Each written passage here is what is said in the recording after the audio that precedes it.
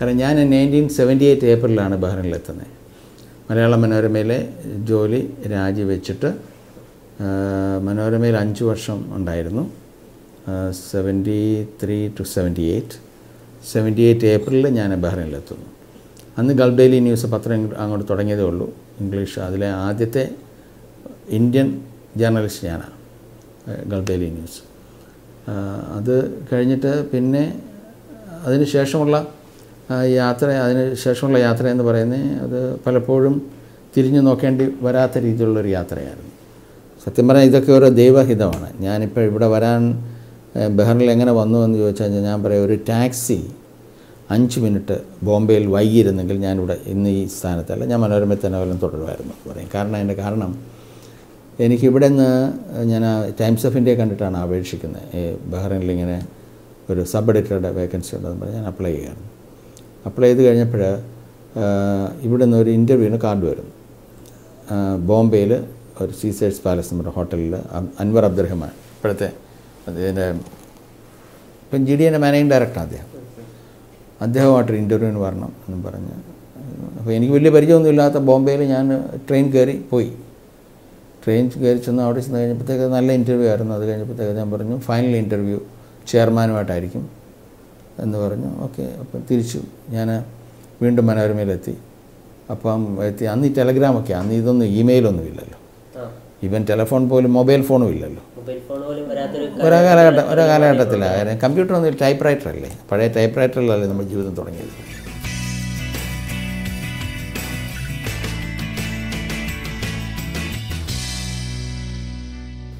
അവിടെ Gulf daily ന്യൂസിൽ join ചെയ്തതിന് ശേഷം ഒരു 2 വർഷം കഴിയുമ്പോഴാണ് 1981 ഇവിടുത്തെ അന്നത്തെ അമീർ, ലേറ്റ് അമീർ his highness Sheikh Isa bin Salman അൽ ഖലീഫ, അദ്ദേഹത്തിൻ്റെ ആദ്യത്തെ ഇന്ത്യ സ്റ്റേറ്റ് വിസിറ്റ്.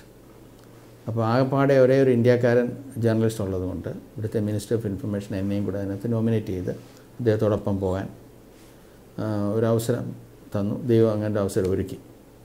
അങ്ങനെയാണ് ഞാൻ അവിടെ ചെല്ലുമ്പോഴാണ് ഇന്ദിരാഗാന്ധി ഇൻ്റർവ്യൂ ചെയ്യാനൊരു അവസരം കിട്ടുന്നത്. അതെൻ്റെ ജീവിതത്തിലെ ഏറ്റവും വളരെ ഒരിക്കലും മറക്കാനാകാത്ത, വേൾഡ് ലീഡേഴ്സിനെ മീറ്റ് ചെയ്തതിൽ ഏറ്റവും എന്നെ ഒരുപാട് സ്പർശിച്ച, എൻ്റെ കരിയറിനെ തന്നെ ഒരുപാട് ഇമ്പാക്റ്റ് ഉണ്ടാക്കിയ ഒരു ഇൻ്റർവ്യൂ ആയിരുന്നു അത്. 1981 അതിനുശേഷം പിന്നീട് പല നെൽസൺ മണ്ടേല അങ്ങനെ കുറേ ലോക നേതാക്കന്മാരെയൊക്കെ ഇൻ്റർവ്യൂ ചെയ്തിട്ടുണ്ട്. അതൊക്കെ ഞാൻ എൻ്റെ ബുക്കിനകത്ത് കുറിച്ചിട്ടുണ്ട്, ശുക്രൻ ബഹർ. ഇവിടുത്തെ അമീറുമായിട്ട് ഉള്ള ഇന്ത്യ യാത്രയിൽ വെച്ച് അമീർ ഇന്ത്യയിൽ എത്തുന്നതിൻ്റെ തലേ ദിവസം ആണ് എനിക്ക് ഇന്ദിരാഗാന്ധി ഒരു എക്സ്ക്ലൂസീവ് ഇൻ്റർവ്യൂ തരുന്നത്. വലിയ പ്രയാസം കിട്ടാൻ, പക്ഷേ ഇങ്ങനൊരു ഹെഡ് ഓഫ് സ്റ്റേറ്റ് ആദ്യമായിട്ട് ഇന്ത്യ സന്ദർശിക്കുന്നതുകൊണ്ട് ആ രാജ്യത്തെ ഒരു നാഷണൽ ഡെയിലിയെ റെപ്രസെൻ്റ് ചെയ്ത് വന്ന ഒരാളെന്ന നിലയിൽ അന്നത്തെ ഒരു AICC ജനറൽ സെക്രട്ടറി ആയിരുന്നു ഇത് പെട്ടെന്ന് തരപ്പെടുത്തിയത്. അങ്ങനെയാണ് എനിക്ക് ആ ഇൻ്റർവ്യൂ കിട്ടിയത്. അതൊരു വലിയൊരു അനുഭവമായിരുന്നു.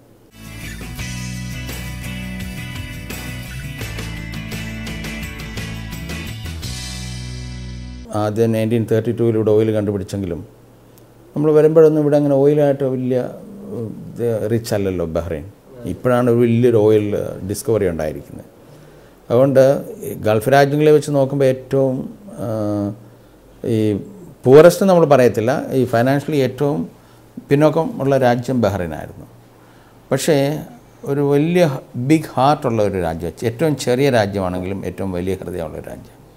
കാര്യം ഇവിടുത്തെ ലീഡേഴ്സുമായിട്ടൊക്കെ ഇൻട്രാക്ട് ചെയ്യുമ്പോൾ നമുക്ക് മനസ്സിലാകും. കാരണം പ്രത്യേകിച്ച് പഴയ അമീറായാലും ഇപ്പോഴത്തെ രാജാവായാലും പ്രധാനമന്ത്രി ആയാലും ക്രൗൺ പ്രിൻസ് ആയാലും ഒക്കെ അവർക്ക് അവരുടെ ഈ രാജ്യത്തിൻ്റെ ഡെവലപ്മെൻറ്റ് അവരുടെ ആത്മാർത്ഥമായ ഒരു അർപ്പണ മനോഭാവത്തോടുള്ള പ്രവർത്തനമാണ് ഈ രാജ്യത്തെ മുന്നോട്ട് നയിച്ചത്.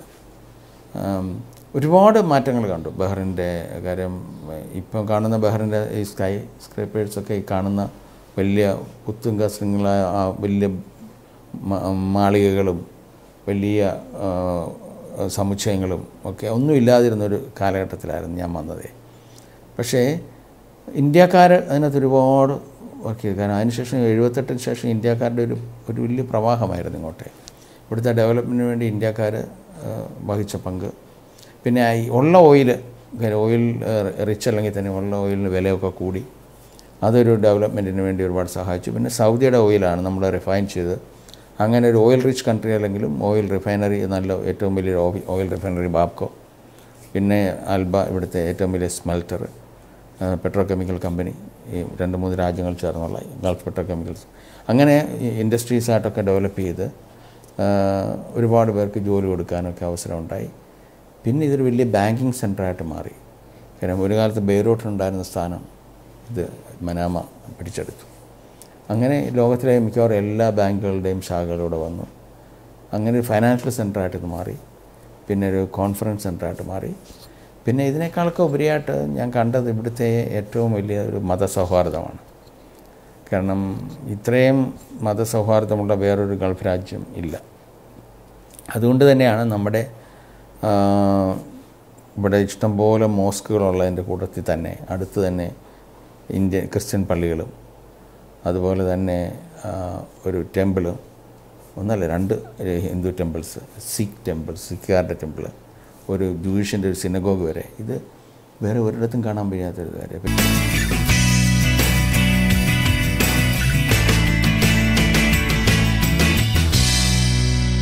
ഓരോ അവാർഡ് കിട്ടുമ്പോഴും നമ്മുടെ ഉത്തരവാദിത്വം വർദ്ധിക്കുകയാണ് സമൂഹത്തോടുള്ള. കാരണം എനിക്ക് അർഹത ഇതിനുണ്ടോ? കാര്യം ഞാൻ പലപ്പോഴും ഓർക്കുന്ന ഒരു കാര്യമുണ്ട്, നമ്മളെക്കാളും കഴിവുള്ളവർ, വിദ്യാഭ്യാസമുള്ളവർ, മിടുക്കന്മാർ എങ്ങും എത്താൻ നിൽക്കുമ്പോൾ ദൈവം നമ്മളിവിടെ എത്തിച്ചില്ലേ. അപ്പോൾ അങ്ങനെ എത്തിച്ചപ്പോൾ ദൈവത്തിന് എന്തെങ്കിലും ഉദ്ദേശം കാണും എന്നാണ്. കാരണം ഒരിക്കലും അർഹിക്കാത്ത രീതിയിലുള്ള അനുഗ്രഹങ്ങളാണ് ദൈവം എനിക്ക് തന്നിട്ടുള്ളത്. ഈ പ്രവാസി ഭാരതീയ സമ്മാനായാലും, ഞാനിപ്പോൾ ഓർക്കുന്നത് പ്രവാസി ഭാരതീയ സമ്മാനം എനിക്ക് 2009 കിട്ടുന്നതിന് ഞാൻ പോലും അറിയാതെ എനിക്ക് വേണ്ടി ഏറ്റവും സ്ട്രോങ് ആയിട്ട് റെക്കമെൻഡ് ചെയ്ത അന്നത്തെ ഇവിടുത്തെ അംബാസിഡറായിരുന്ന ബാലകൃഷ്ണ ഷെട്ടിയായിരുന്നു. നല്ലൊരു അംബാസിഡറായിരുന്നു അദ്ദേഹം. എനിക്ക് വേണ്ടി റെക്കമെൻഡ് ചെയ്തതിന് ശേഷം എന്നോട് പറയുന്നത് ഞാനിങ്ങനെ ചെയ്തിട്ടുണ്ടെന്ന് പറഞ്ഞു. എനിക്കറിയാം. അപ്പം അത് കിട്ടിക്കഴിഞ്ഞപ്പോഴത്തേക്ക് എനിക്ക് നമ്മുടെ ഉത്തരവാദിത്വം കൂടി സമൂഹത്തോട്. കാരണം ലോകത്തിൻ്റെ എല്ലാ ഭാഗത്തു നിന്നും 10-13 പേരിൽ ഒരാളായിട്ട് നമ്മളെ തിരഞ്ഞെടുക്കാൻ, അതും ആകെ ഒരു പത്രക്കാരന് മാത്രമേ കിട്ടിയിട്ടുള്ളൂ. അങ്ങനെ പത്രക്കാർക്ക് ഇതങ്ങനെ കൊടുക്കുന്നതല്ല. കൂടുതലും ബിസിനസ്സുകാരും അല്ലെങ്കിൽ മറ്റേ കമ്മ്യൂണിറ്റി ലീഡേഴ്സ് എന്നൊക്കെ പറഞ്ഞാൽ കിട്ടുന്നത്. അപ്പം അത് കിട്ടിയപ്പോഴതിൻ്റെ ഉത്തരവാദിത്വം എനിക്ക് സമൂഹത്തോടുള്ള ഉത്തരവാദിത്വം വീണ്ടും വർദ്ധിക്കുന്നു. ഇവിടെ പ്രധാനമന്ത്രിയുടെ ഇടയിൽ നിന്ന് മീഡിയ പയനിയർ അവാർഡ് എന്ന് പറയുന്നത് നമ്മൾ ഇത്ര വർഷം ഇവിടെ പൂർത്തിയാക്കി കഴിഞ്ഞപ്പോഴത്തേക്ക്, എത്ര വർഷമാണെന്ന് ഞാൻ ഓർക്കുന്നില്ല, ആ സമയത്താണ് അദ്ദേഹം കുറേ സീനിയേഴ്സിനെ ആദരിച്ച് കൂടുതൽ എനിക്ക് ആദരിച്ചത്. അതും ഈ നമ്മൾ സമൂഹത്തോടുള്ള നമ്മുടെ കടമ, ഉത്തരവാദിത്വം വർദ്ധിക്കുന്നു. പിന്നെ APJ അബ്ദുൽ കലാമിനെ പോലെ അദ്ദേഹത്തിൻ്റെ കയ്യിൽ നിന്ന് ഒരു അവാർഡ് വാങ്ങാൻ കഴിഞ്ഞാൽ തന്നെ അതൊരു വലിയ ഭാഗ്യമായിട്ട് കരുതി.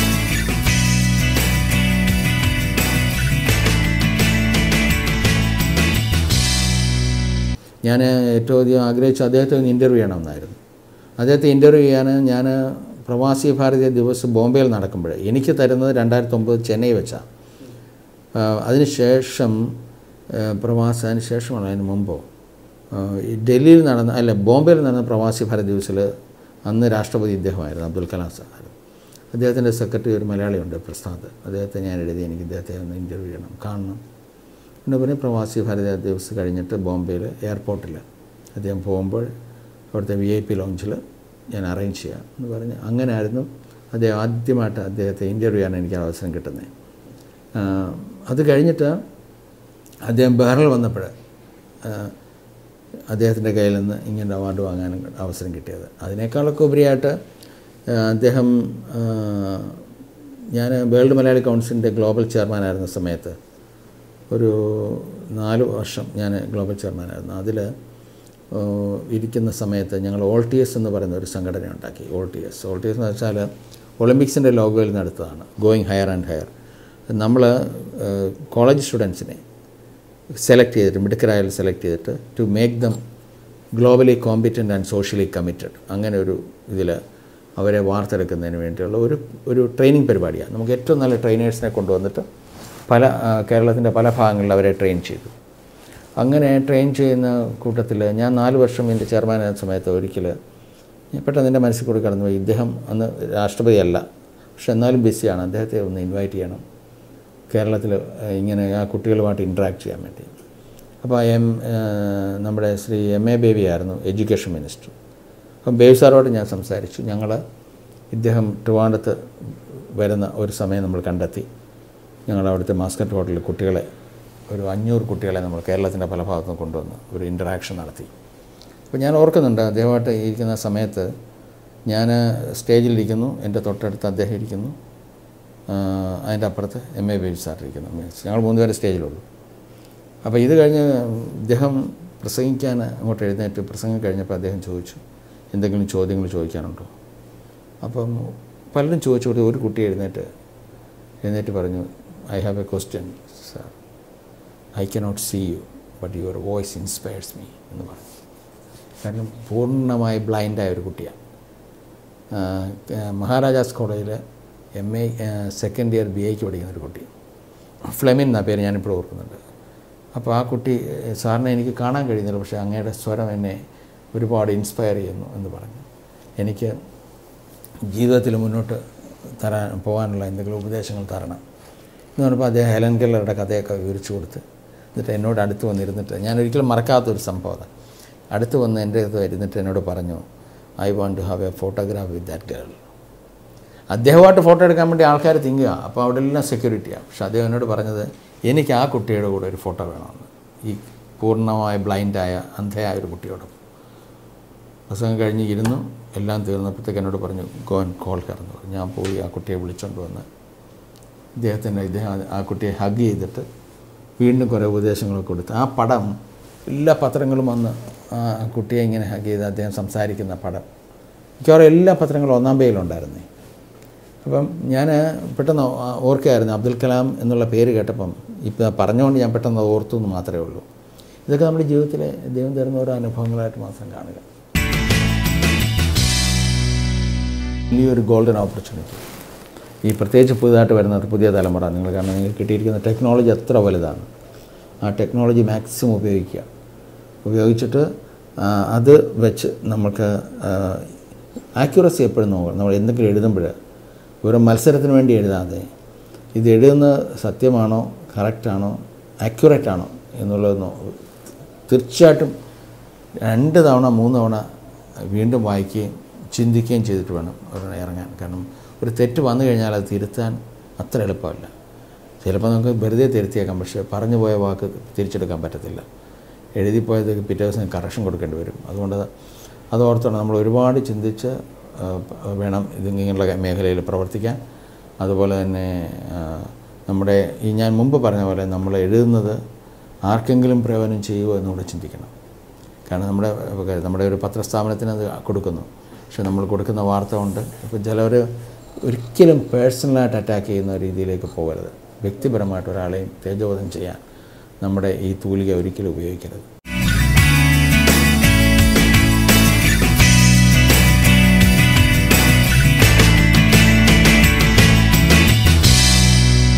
പത്രപ്രവർത്തകന് നമ്മുടെ ഒരു കോമ്പിറ്റൻസിനേക്കാളും ഈ സോഷ്യൽ റെസ്പോൺസിബിലിറ്റി, നമ്മുടെ സമൂഹത്തോടുള്ള ഒരു പ്രതിബദ്ധത, അത് വേണമെന്ന് എനിക്ക് ഉറച്ച ഒരു വിശ്വാസം ഉണ്ടായിരുന്നു. എൻ്റെ ഫോമിൽ അത് തന്നെയാണ്. ഒരു പത്രപ്രവർത്തകൻ എന്ന് പറയുന്നത് അവരുടെ കോൺടാക്ട്സ് മാത്രം ഉപയോഗിച്ച് പത്രത്തിന് റിപ്പോർട്ട് ചെയ്യുന്നതിനേക്കാൾ ഉപരി അത് നമ്മുടെ ഒരു സാമൂഹ്യ പ്രതിബദ്ധതയുള്ള ഒരു പ്രൊഫഷനായിട്ട് അതിനെ മാറ്റണം എന്നുള്ളതാണ്. അതായിരുന്നു എനിക്ക്. സക്സസ് ആയോ ഒന്നും എനിക്കറിയത്തില്ല, പക്ഷേ ഇവിടെ എന്തെങ്കിലുമൊക്കെ ആകാനും പിടിച്ചു നിൽക്കാനും ഒക്കെ കഴിഞ്ഞത് ആ ഒരു സാമൂഹ്യ പ്രതിബദ്ധത ഉള്ളതുകൊണ്ട് ഞാൻ ഈ സമൂഹവുമായിട്ട് ഒരുപാട് ഇൻട്രാക്ട് ചെയ്യുകയും പ്രത്യേകിച്ച് സാധാരണക്കാരുമായിട്ട് ഒരുപാട് വർക്കേഴ്സുമായിട്ട് അവരുടെ ലേബർ ക്യാമ്പിൽ പോവുകയും അവരുടെ പ്രശ്നങ്ങൾ മനസ്സിലാക്കുകയും രോഗികളായിട്ട് കിടക്കുന്നവരുടെ പോയി കാണുകയും അവർക്ക് പലപ്പോഴും മരുന്ന് പോലും വാങ്ങാൻ പൈസ ഇല്ലാതെ അവരെ സഹായിക്കാൻ വേണ്ടി നമുക്കറിയാവുന്നവരോടൊക്കെ വിളിച്ചു പറയുകയും ബോഡി കിടക്കുമ്പോൾ മോർച്ചറിലൊക്കെ കിടക്കുമ്പോൾ ഇപ്പോഴല്ലേ ഒരുപാട് സോഷ്യൽ വർക്കേഴ്സൊക്കെ വന്ന് ഒരുപാട് കാര്യങ്ങൾ ചെയ്യുന്നത്. അതൊന്നും ഇല്ലാത്തൊരവസരത്തിലാണ്. അപ്പോൾ അവരെയൊക്കെ ബോഡി കയറ്റി വിടാനും ഒക്കെ അങ്ങനെ ഒരുപാട് നമ്മളതിനകത്ത് പലരുമായിട്ട് ഇൻവോൾവായി. അപ്പോൾ ഒരു പത്രപ്രവർത്തകൻ എന്തൊക്കെ ചെയ്യാൻ കഴിയും, വെറും റിപ്പോർട്ടിംഗ് മാത്രമല്ല നമ്മുടെ കാര്യങ്ങൾ കൊണ്ട് മറ്റുള്ളവരെ സഹായിക്കാൻ കഴിയും എന്ന് എനിക്ക് ഒരു പ്രചോദനം ദൈവം തന്നു. അത് തന്നെ.